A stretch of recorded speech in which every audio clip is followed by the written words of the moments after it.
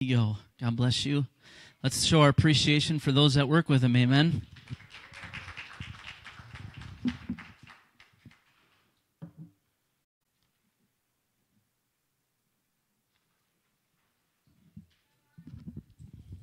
Praise the Lord.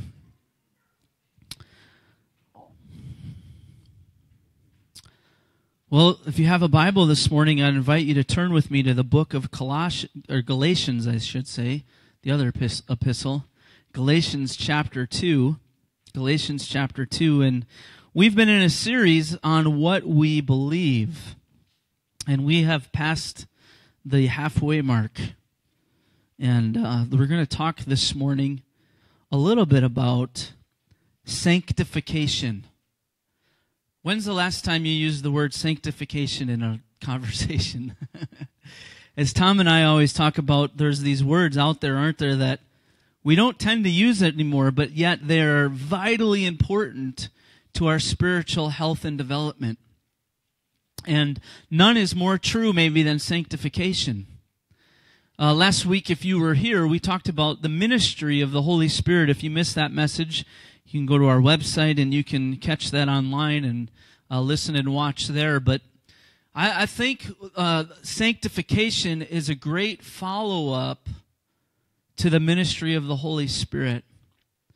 And so this morning we're going to talk about that a little bit. And let's pray before we do that again. Lord, we come before you this morning and we thank you because we know in you we live and we move and we have our being. And I pray, Lord, this morning that you would open up our hearts to receive what you have for us. Lord, we thank you that today you have given us all things for life and godliness in Christ Jesus.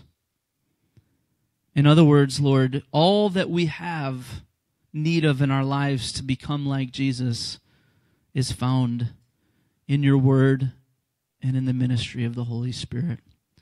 And I pray this morning that you would help us to allow you to do your sanctifying work in us and through us. We thank you and we praise you and honor you in Jesus' name. And everybody said, amen. Amen. We want to welcome you, to those of you who just joined us for our live stream. Thanks for tuning in. As we shared with you last week, we are only live streaming the messages now because we bought a device that allows us to make the sound quality much, much better. And so we're just live streaming the sermon. So thanks to those of you who have joined us. I don't know how many of you are big C.S. Lewis fans, The Lion, the Witch, and the Wardrobe, but there was another book called The Voyage of the Dawn Treader that C.S. Lewis wrote. And in the story, C.S. Lewis tells of how a young boy named Eustace became a dragon. A very unhappy dragon at that. How many of you have read the book? Did you have to read it? Yeah? You didn't have to, you just wanted to? He's a very unhappy dragon, and he steals a gold armband and puts it on, only to find that his greed turns him into a dragon, and the armband is excruciatingly tight on his dragon foot. One night, in the midst of his pain and frustration, Eustace encounters a huge lion who tells the boy to follow it to a high mountain well. Eustace longs to bathe his aching foot in the cool water, but the lion tells him he must undress first. It seems silly to Eustace because dragons don't wear clothes, but then he remembers that dragons, like snakes, cast their skins. So Eustace scratches his skin and the scales begin falling off, and soon his whole skin peels away. But when he puts his foot in the water, he sees that it is just as rough and scaly as before. He continues scratching at the second dragon skin and realizes there is yet another underneath. Finally, the lion says, "You will have to let me undress you." Eustace is afraid of the lion's claws, but desperate to get in the water. The first tear is painfully deep as the lion begins to peel away the skin. Surely death will follow, Eustace believes. With the gnarled mess of dragon skin now cut away, the lion holds Eustace and throws him into the water. Initially, the water stings, but soon it is perfectly delicious. Eustace swims without pain, for he's a boy again. How many of you realize that when we pray, Lord, send the fire, the Holy Spirit fire, that we're inviting God to undress us, so to speak? And what he's undressing is our flesh, amen? You know, I love the idea of the ministry of the Holy Spirit, and I love the idea of God giving us gifts and giving us his fruits. But how many of you know that when the fire comes, stuff scatters? Have you ever had a fire and you light it and all of a sudden it gets hot and something flies out? A bug or a little rodent or whatever the case may be in the country. What does fire do? It refines. There's an old hymn that we used to sing. We don't sing it very much, but maybe we should bring it back. Called, Send the Fire. I'll read the words for you and give you something to consider. Thou Christ of burning, cleansing flame, send the fire, send the fire, send the fire. Thy blood-bought gift today we claim. Send the fire, send the fire, send the fire. Look down and see this waiting host. Give us the promised Holy Ghost. We want another Pentecost. Send the fire, send the fire, send the fire. God of Elijah, hear our cry. Send the fire, send the fire, send the fire. To make us fit to live or die. Send the fire, send the fire, send the fire. To burn up every trace of sin. To bring the light and glory in. The revolution now begins. Send the fire, send the fire, send the fire. It's at this point in William Booth's hymn we begin to get a little bit less enthusiastic. Amen. To burn up every trace of sin. Verse 3, 'tis fire we want, for fire we plead. Send the fire, send the fire, send the fire. The fire will meet our every need. Send the fire, send the fire, send the fire. For strength to ever do the right.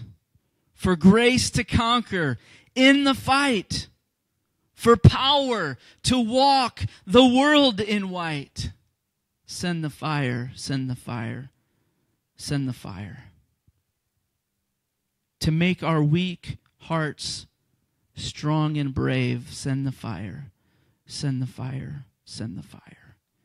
To live a dying world to save, send the fire, send the fire, send the fire. O see us on thy altar lay, our lives, our all, this very day. To crown the offspring now we pray, send the fire, send the fire, send the fire. When I was thinking about the message this week, I thought about to burn up every trace of sin. And I was suddenly reminded again how much sin dwells in Jamie. Amen. You see, the reality is it's not so much what we may exhibit on Sunday morning with one another, although that's perfectly possible. It happens every week at churches. But it's a deep cleansing work that God is doing in us to conform us and to make us like Jesus. And it is not always fun. Is it always fun being married? Is it always fun having children? Is it always fun getting together with your in-laws for the holidays? The reality is that it's easy, in some sense, to come together on a Sunday morning and put our act together for an hour or so. But I'm here to tell you this morning, God is at work in your life to conform you to Jesus. And you can go kicking or in screaming, or you can surrender and allow Him to do it. But either way, if you've pledged your life to Him, if you said, I've given my life to Christ, for better or for worse, be prepared for Him to peel away additional layers you didn't know were there. That's what sanctification is. Amen. God wants to separate us. Sanctification literally means to separate. God wants to separate us to Himself and His perspective. Now, I don't know about you, but that, to me, is the hardest thing about the spiritual life. Watchman Nee wrote a great book, The Normal Christian Life, and there's nothing normal about it.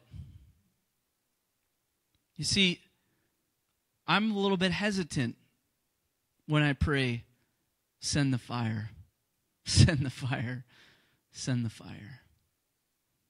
Because I know God's looking at me and going, are you sure? According to the Westminster Shorter Catechism, sanctification is the work of God's free grace, whereby we are renewed in the whole man after the image of God, and are enabled more and more to die unto sin and to live unto righteousness. It is a continuing change worked by God in us, free from sinful habits, and forming in us Christ-like affections, dispositions, and virtues. It does not mean that sin is instantly eradicated, but it is also more than counteraction, in which sin is merely restrained or repressed without being progressively destroyed. Sanctification is a real transformation, not just the appearance of one. Look in your Bibles at Galatians chapter 2. Galatians chapter 2, verse 17. If, everybody say if, if while we seek to be justified in Christ, it becomes evident that we ourselves are sinners, does that mean that Christ promotes sin? Absolutely not. If I rebuild what I destroyed, I prove that I am a lawbreaker. For through the law, I died to the law so that I might live for God. Verse 20, I have been crucified with Christ, and I no longer live, but Christ lives in me. The life I live in the body, I live by faith in the Son of God who loved me and gave Himself for me. The essence of sanctification is the words of Paul in Galatians chapter 2, verse 20. I have been crucified with Christ, and I no longer live. Is that your testimony this morning? I know I want it to be mine, but it's not. It's not. The old Jamie loves to rear his ugly head. And yet, I know that Christ is at work in my life. Why? Because God wants to separate me to himself and to his purposes.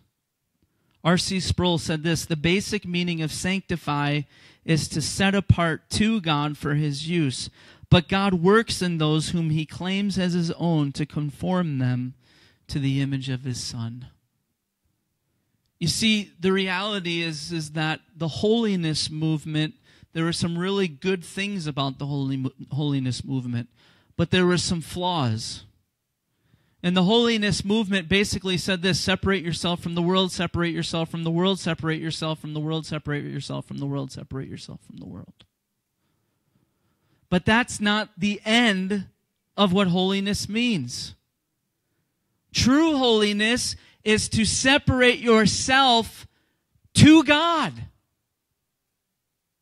for his plan, for his purpose in your life. Now think about that. That has far-reaching ramifications, doesn't it? Amen. Are you here this morning? Because that means that every facet of my life, every facet of my being is sanctified to God. And I may, for instance, have a great job where I'm making the most money I've ever made, and God comes along and says to me, I want you to sell everything and go on the mission field. Why do I say that? Because I've met some guys this year in their 50s who God did just that.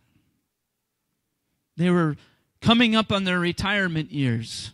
One of them will be here after the first of the year. And God said, I'm separating you now to my plan and my purpose. And I want you to go and serve other people groups in other nations to share the truth of who Jesus is. That's the work of the Holy Spirit. Amen. Because how many of us would resist or just say, God, I want to give you 80%. I think I'm up to 80%, God. I'll give you 80. And maybe on Sundays, I can bump it up to 90. But God, don't touch this 10%. It's mine. That's one of the reasons I love the Lord of the Rings, because that ring, that powerful thing, began, even though it was so small, think about it, it consumed Bilbo. You see, that's what unchecked sin in our lives does. Eventually, it consumes us from the inside out. You shouldn't be surprised at what's happening in Hollywood. You shouldn't be surprised what's happening in our culture.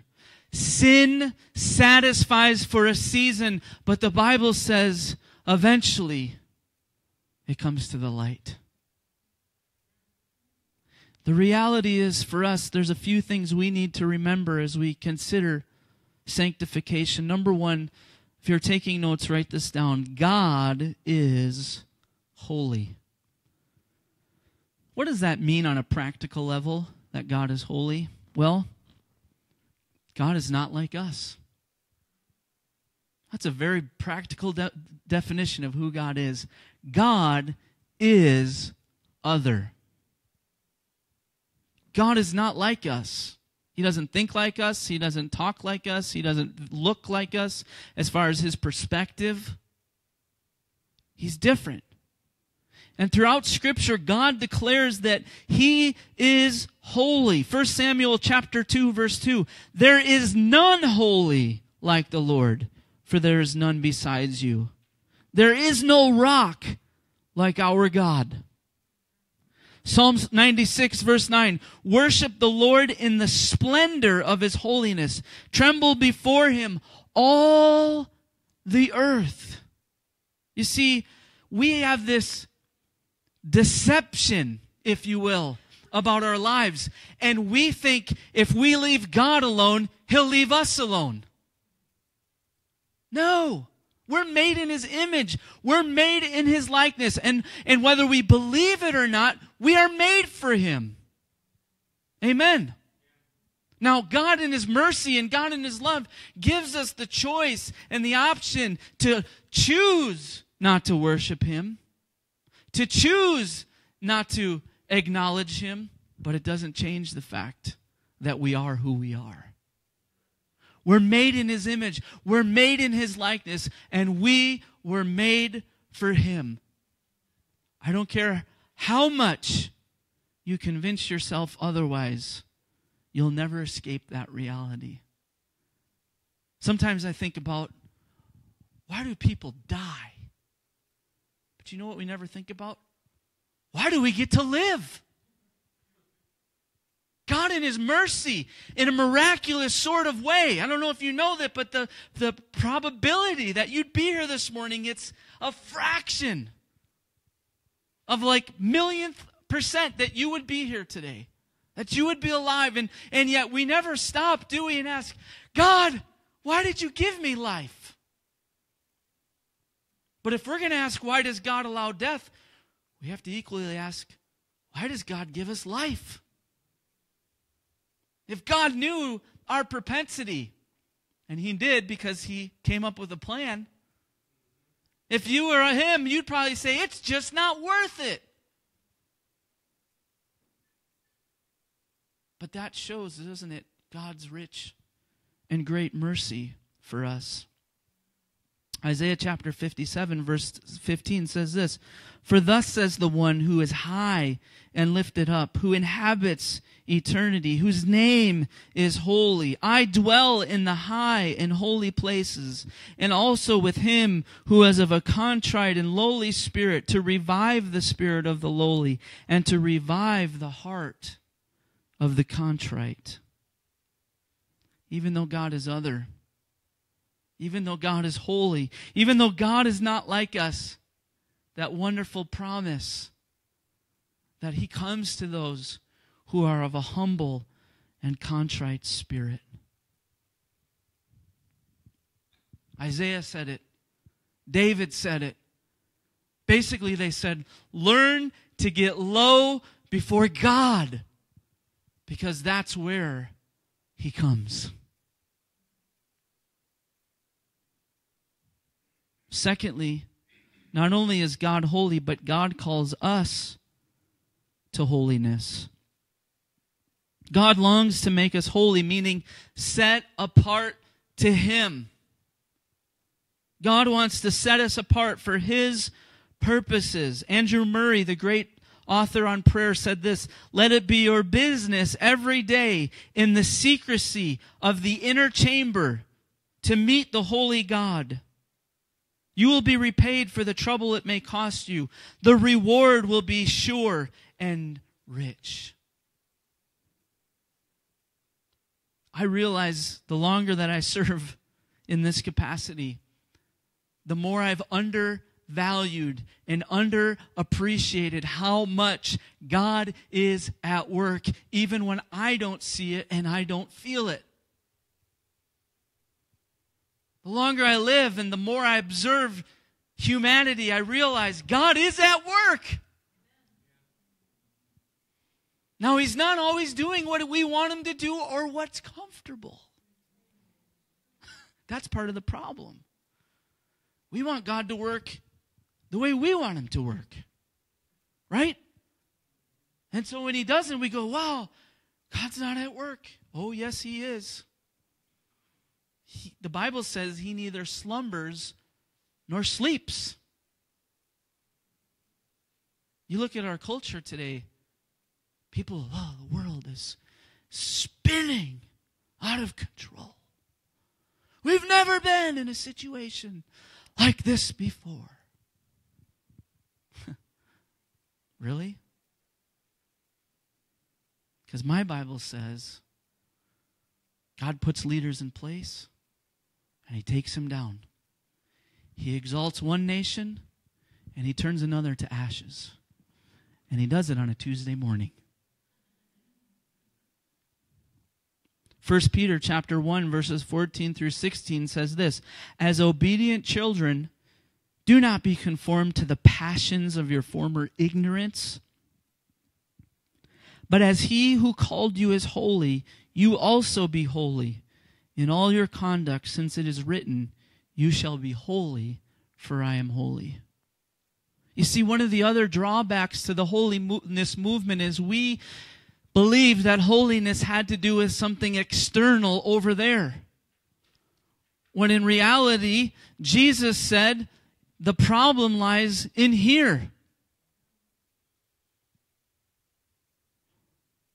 Paul went so far as to say, look, I've come to the conclusion that in me dwells no good thing.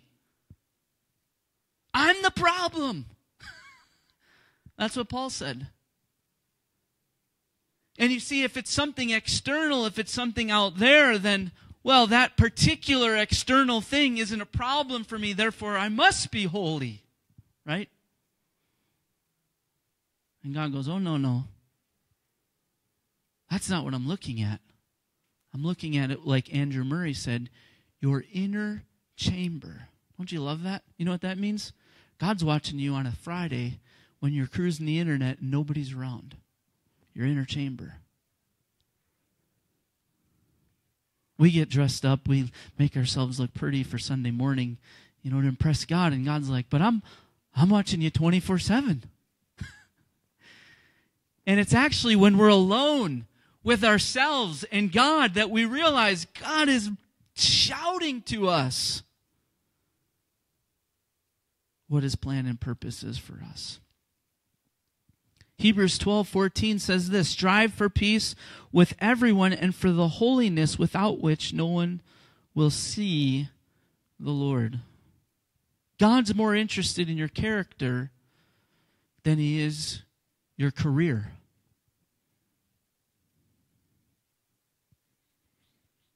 Boy, that's a tough pill to swallow.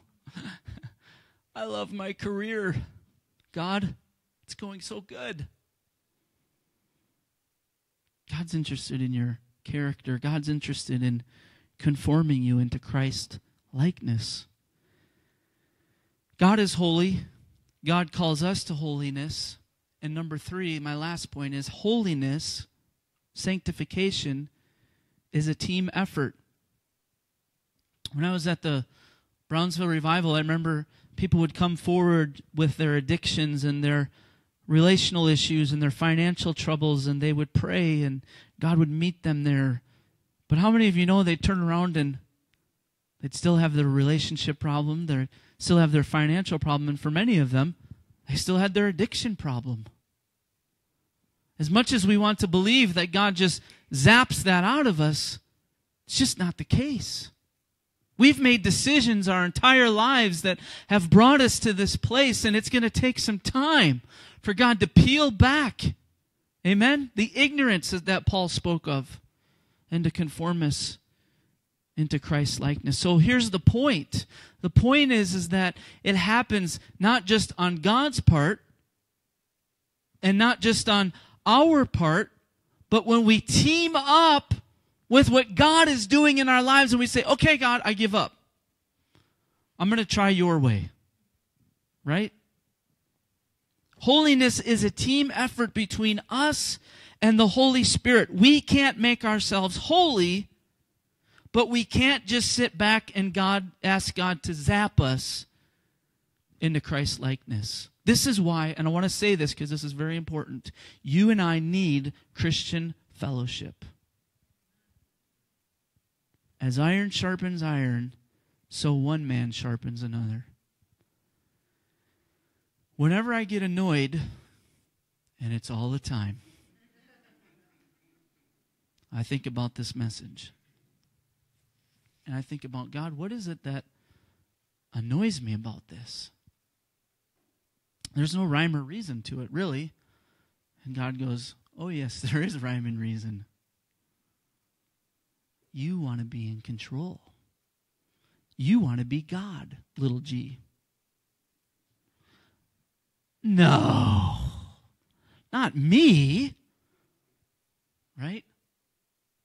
I read a phenomenal quote this week that this is off the sidetrack, but powerful quote.